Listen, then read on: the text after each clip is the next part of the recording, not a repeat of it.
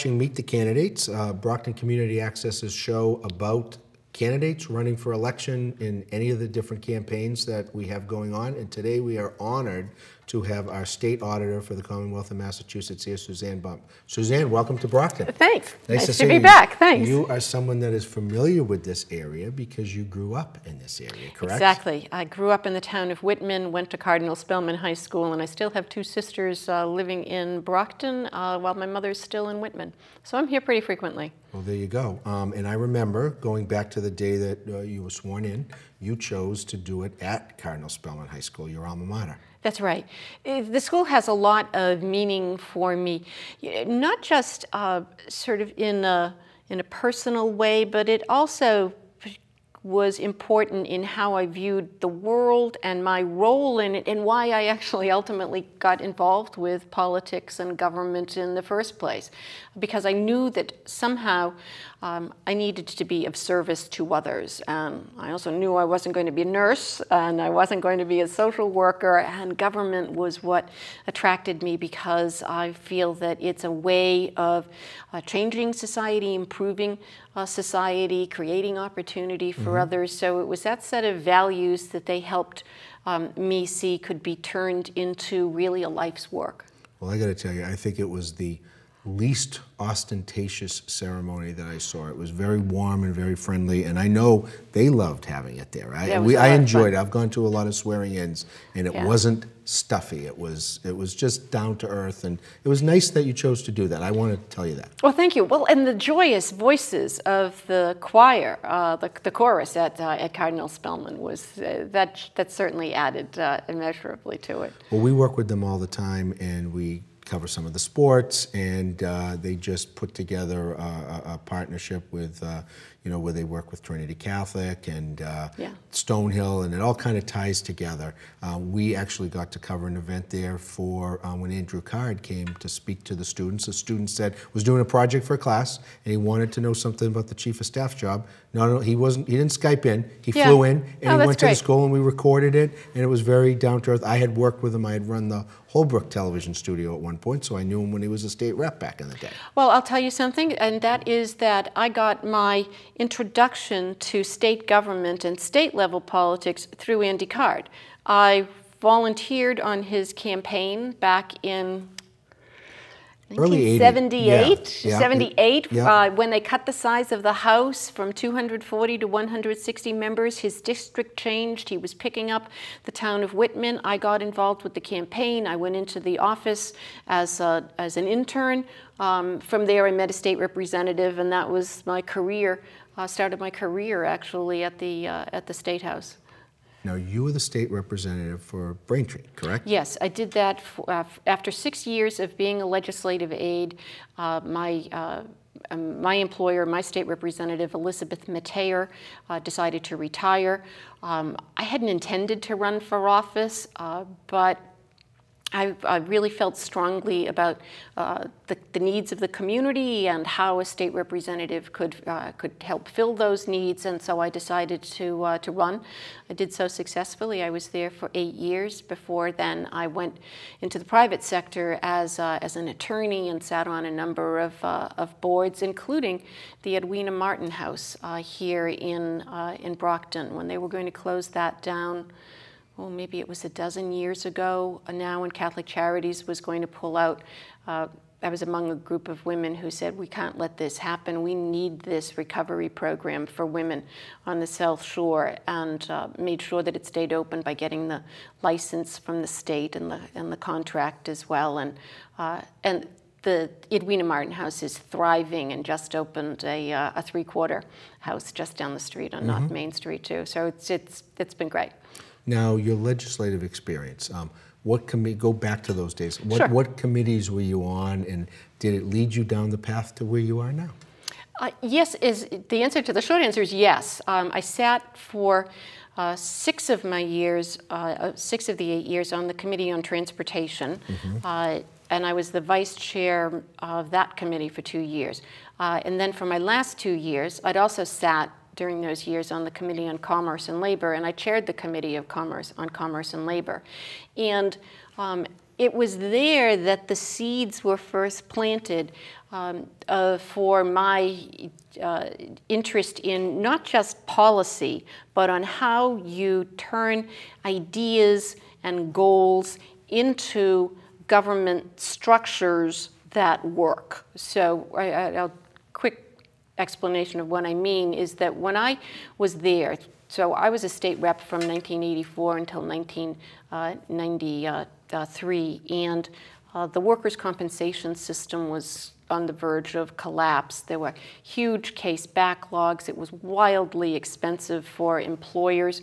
The system simply wasn't serving anyone. Judges weren't writing decisions in a timely manner, and so it was a big mess, and it needed to be restructured. And I was in charge of that restructuring. And to get in there and really understand what the dynamics are, and to find root causes for problems in government. Why aren't things working? Why aren't people being held accountable? That's the work that I did, not just with the workers' compensation system at that time, but also with the unemployment system. And so when many years later, specifically in 2007, when Deval Patrick was elected governor, and he invited me to join his cabinet as the Secretary of Labor and Workforce Development, I was able to bring all of that insight that I had and those analytic capabilities, which were even improved, of course, when I was out in the private sector,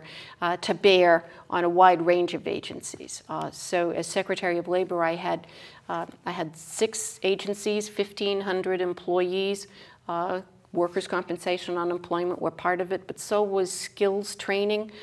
Skills training is a necessary element of how we grow our economy. You can't do it without an educated workforce. We know in Brockton, because of the loss of so many traditional industries, particularly the shoe industry, how vital it is that we have programs that can help folks acquire skills for the new economy. And so that's the work that I did for Deval. But it was all based on that ability to get in and get to the nuts and bolts that I started when I was a state legislator. And it leads you to oversight of making sure government is accountable. Right. Being an auditor, it's not specifically, okay, we're checking out every single little number, but we're seeing if state government works, if it's efficient. Right. If I remember the themes of your campaign when you first ran. Right. Well, there's a common misconception about what the Massachusetts State Auditor's Office does. And while we work indeed with numbers, all kinds of numbers about spending and personnel and how money is being spent and how we track outcomes, we work a lot with numbers, but we don't do financial auditing in the auditor's office. Mm-hmm. We aren't looking at balance sheets. That's the responsibility of the state comptroller's office. What we focus on in the office of the state auditor are questions of did the agencies or contractors who are doing business with the state, did you follow the rules? Did you put things out to bid? Are you properly accounting for all of the monies? Are your processes, do they have integrity? Are you fighting fraud? And then we ask, and how effectively and efficiently are you spending this money? What are the outcomes? Are you really delivering on the promises to the taxpayers and the people you're serving, the promises that you made to them to deliver services effectively and efficiently? So that's the kind of work we do in the auditor's office. Now, sometimes it might be tough because you're in a political environment. Okay, you're an elected state official, and you might be auditing an office or making sure it's accountable for another state constitutional officer. Okay, right. Sometimes in Massachusetts, sometimes you don't see attorney generals, and I'm not talking about this race, but in the past, get to be governor because they did such a good job being attorney general and going after right. fraud and corruption that when they went to the next level, it came back to bite them in a sense. Mm-hmm. You're fearless from everything that I've seen so far. You're not afraid to take on something. Can you give us some of the examples of what you've dealt with in the last 4 years? And I think there's been a real openness, you know, in government. You know, the state treasurer put the checkbook online, right. and the governor as well. And we don't really have bad old days in Brockton, despite what you might read in some of the media. But talk about what you wanted to bring to the office and where you think you are now and where do you want to go. Sure. I could take a long time talking about this. Well, we got a half an hour, and we'll get a 15-minute cue and a 10 and a 5, right, and we'll be good. So, I see the office as one of being the public's agent for accountability in government, right? So did you spend the money properly? What did we get for it? Those are the questions that I ask. And over the past 4 years, we have identified, in fact, over $400 million worth of broken systems, of mismanagement, misspending, and in some cases, fraud as well. And that is a record, frankly. And I'm proud of that. And some people think, and this is kind of sort of implied in your question, some people think that I am doing that in spite of the fact that I'm a Democrat. The reality is I'm doing it because I am a Democrat, because I want people to believe in government. All of the work of government is wholly dependent upon the trust of the public in order to go forward. If people don't have confidence in it, they're not going to support it with their tax dollars, and they're not going to participate in it in elections and in other ways. And so I think it's essential, particularly as a Democrat, that I show that government is capable of self-examination, that there's no part of the government that's off limits, even programs that might be regarded as politically sensitive, that it all has to be accountable to the taxpayers, that it all has to function as well as possible. And so that's the ethos that I've brought to the office. And I also saw, so that was one of the things that I wanted to accomplish, just to establish that firmly in the minds of the public, that there's somebody on their side asking the questions that they would ask if they had the opportunity, and somebody that's holding the rest of government accountable. I knew when I was entering the office that it needed to be modernized. It had been a while since the office had turned over. One of the things that you do in order to ensure that you have excellence in auditing is that every 3 years, every state auditor's office should undergo a peer review. That's when you go to the State Auditors Association. They assemble a team of government audit professionals from around the country, and they come in and they look at your practices. Are your policies and procedures up to date? Mm-hmm. Are you following the rules when you're doing your auditing? Are you demonstrating that you are independent and objective, as well as having evidence to support all of the recommendations that you put in an audit? And in 2011, when I took over and had that peer review done, the office failed. Mm-hmm. It wasn't auditing to government standards. So that meant a lot of staff change and of training and of new technologies, of creating a quality assistance unit within our own office, so a kind of internal auditing within the auditor's office to make sure that everything we do is meeting government standards. And so even as we have been uncovering $400 million worth of broken systems, et cetera, we have also been undergoing a lot of internal change so that we are actually capable of, as I say, modeling the behavior we expect of other agencies. If we're going to hold them to high standards, we have to be held to high standards. And we got our stamp of approval just earlier this year in the spring, when we said, okay, 3 years is up, it's time for another peer review, come on in, tell us what you think. And the office went from failing a peer review to getting the highest possible rating, which is a pass. A pass doesn't sound like it's a high rating, but there are 3 levels. You can fail, you can pass with qualifications, which means, oh, you're pretty much in line, but you could use some improvement in these areas. We passed. There were no qualifications. So that's something that we're really proud of and is important if people are going to take our audits seriously, which agencies are.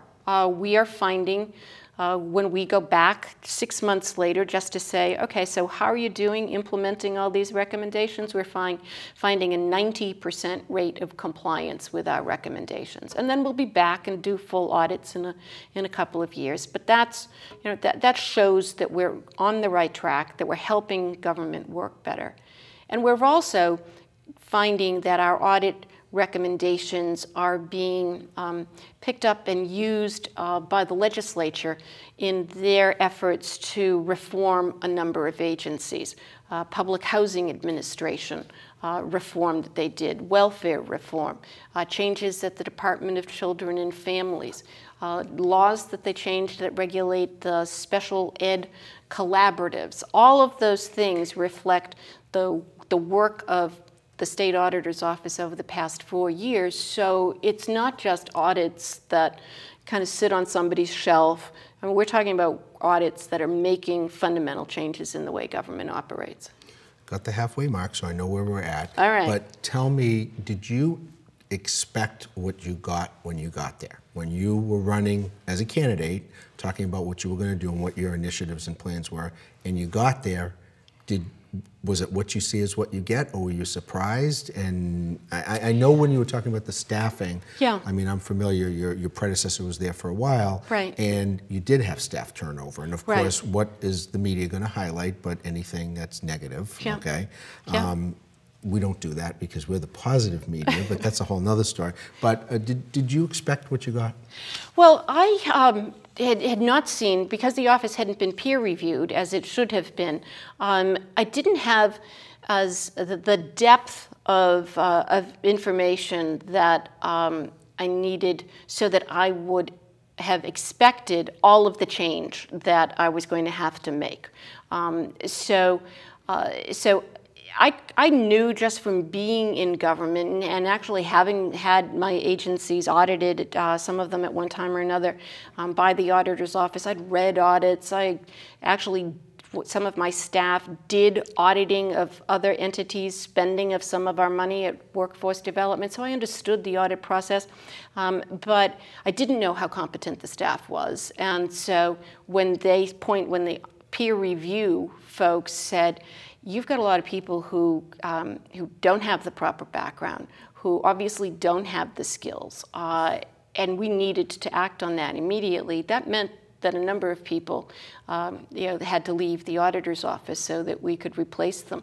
We put in hiring standards. There weren't requirements for qualifications to be hired in the auditor's office. That's a pretty basic thing that needed to be instituted. Didn't know that I'd have to go that, to that basic a level. But on the flip side of that, I also didn't expect that I was going to find the level of acceptance for my new vision for the office, so the staff was very willing to embrace a lot of change.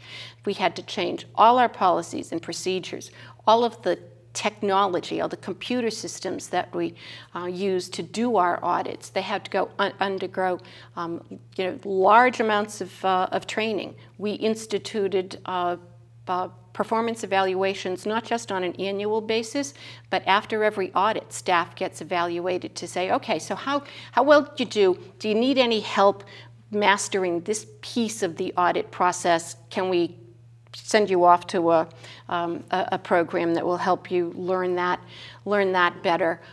So those kinds of things were not anticipated, but doing them and finding people willing to embrace them and willing to rise to the challenge, to be the best professionals they can be, that was really a wonderful thing. And it's a source of pride, and it's created a lot of great team spirit within the office. And so to have been able to set those goals, to provide the staff with the resources that they needed, that's been the best part of the job. Mm-hmm. So that's one set of things that I didn't expect that I'd have to confront. The other is that I didn't expect that we would be able to make as much change in government as we've been able to, particularly through working with the legislature. The legislature has been wonderful collaborators with us. They are interested in our audit reports because they aren't just about numbers, because they are about how government systems are operating and how we can do it better, how we can better fight fraud in the welfare programs. And so they've embraced recommendations like that, and we've had a great partnership with the legislature. I would think where you're mentioning things like DCF, welfare, stuff like that, that's areas that the legislature is interested in, and they're being pushed to look into it and reform it, and you would be a natural partner. Right. That's so. I mean, and the reason that you're seeing us figure more prominently in some of these big issues of the day, there are two reasons for that. One is that we are focusing our efforts on agencies where there is the greatest risk that money will be well spent, or greatest risk that kids won't be protected, just that things could go off track. And we have a pretty sophisticated, objective way of analyzing all of those numbers. But then we also want to do things that will help inform the public and help inform the legislature.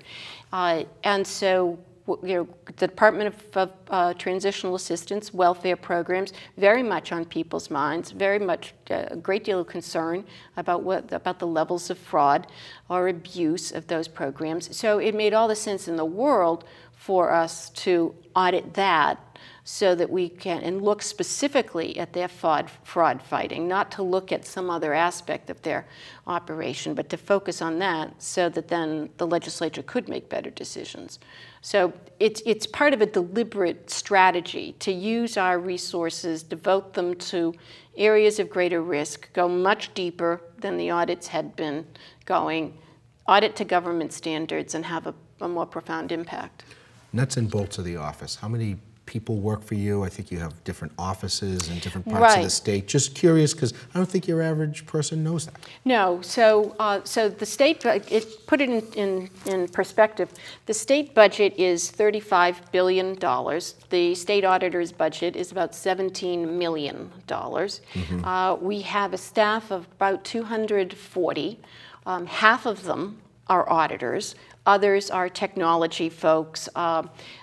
We also, though, have a Bureau of Special Investigations. They're the ones that take the referrals from the public assistance agencies and go out and do the fraud investigations. So when we do our public assistance fraud work, it's in collaboration with the agencies, Mass Health, Department of Transitional Assistance, Early Education and Care for the daycare programs. So we work with them, and we have identified, because we've gotten more sophisticated there too about how we use technology and look for fraud there, we have greatly increased the amount of public assistance fraud that we've detected. I have a prosecutor, a former prosecutor, criminal prosecutor now in charge of that office. So, and she has been authorized by the DA's office in Suffolk County to prosecute cases herself. So for the first time ever, we're seeing jail time for people who are involved in food stamp trafficking rings. That had never happened before, so we have a group of people doing that. We also have a group of people that look at the issues of unfunded mandates. So state government is regularly changing laws, changing regulations, asking communities to change the way they deliver services, a lot of changes in education, for instance. So we talk about unfunded mandates when the state says do something but doesn't provide the money. There's a legal definition of unfunded mandate as well, and when cities and towns think that something legally needs to be funded by the state, then they're not funding it. They come to us for a legal analysis and a financial analysis. And so we have a group of people that do that work, and then also do studies of mandates that maybe don't fit the legal definition of unfunded mandate, but still that the legislature needs to be informed of, so that then they can say, well, maybe we ought to make some changes in this program. So I just literally today opened up a letter from the Chief of Police Association thanking me for our willingness to do one of these unfunded mandate studies in the area of municipal police training, because the legislature used to provide money for that, and then they stopped. The police chief saying, hey, you want our officers to be trained, but you're not, and you're telling us what they have to do, but you're not providing us with the money. So and they said, just the mere thought that you were going to do this, we brought to the legislature, and they provided us with funding. So, so we didn't even have to do that study. We got the legislature to act. Okay, we've got about 5 minutes left, and I want to make sure I give you time to tell people how they can get involved in your campaign and how to help you. I'm going to give you a chance to continue to sell yourself, okay? Well, but the last thing that I wanted to basically ask is, every state constitutional office has a challenge. Right. Okay, you are a challenge. You do have an opponent. We have another gentleman that hosts shows who's probably going to possibly bring that person on if they call us back. But sure. What differentiates you from your challenger, and why should the voters, I'll let you weave this into your closing, sure, to keep you right where you are? Well, thank you. Thank you. I appreciate that. It has really been an honor to be able to use my understanding of state government, the way it works, my insights into how it can work better, and bring that into a leadership role in state government. I'm very proud of the fact that we were able to, in a very short period of time, take an office that was failing to meet government standards and get the highest possible rating. I would like to address one of the criticisms that one of my challengers has put forward, and that is she has taken note of the fact that we are doing fewer audits, and she finds great fault with that. And she's right. There are fewer audits that the office has done. And she says that the law says that we should be doing more of them, and she's right. But the law also says that we're supposed to audit to government standards. And I had to make a decision whether I was going to try to just do a lot of audits or do audits that really were based on risk, focusing our attention on the places where things could really go wrong and have the greatest impact, waste the largest amounts of money, and do them to government standards. So I had to choose between quality and quantity, and I chose quality. The kind of proof is in the pudding in terms of the $400 million worth of broken systems and the like that we have been able to identify. So clearly we are getting smarter about how we do audits, and I think that we will get increase the number of audits that we do as we engage with more technologies. But I think more important is risk-based auditing and quality auditing, not just trying to put a lot of paper out the door in order to get to a certain quantity. So over the past 4 years, I think I have shown myself to be a good steward of public resources in the way we've used our own auditing capacities. I've said I was going to be an agent for accountability. I've done that because I am a Democrat, not in spite of the fact that I'm a Democrat. We've had a major impact on laws and the way we're structuring some government agencies and programs. I'm very proud of the fact that I have compiled this record. 4 years ago, I had a plan, I had a vision. Now I have a record of considerable accomplishment, and I'm looking forward to continuing that work on behalf of the taxpayers. Okay, thank you. And last but not least, just a phone number or website for people to get in touch with your campaign. The best thing is the website, so that is SuzanneBump.com, www.SuzanneBump.com. Okay, well, thank you very much. You gave me an education. It's always a teachable moment, learn something new. And if we go back to the beginning, it all started at Spelman. That's right. Okay, well, thank you very much for being here. Thanks. It's been a pleasure. To the voters in Brockton and the surrounding area, Brockton Community Access is bringing you this series to meet different candidates so you can be educated, go out, check them out, check their website, check their record, but most of all, use your fundamental American right to vote. November 4th is the election date, and Brockton Community Access will continue to make candidates and issues available to all of the voters. Thank you.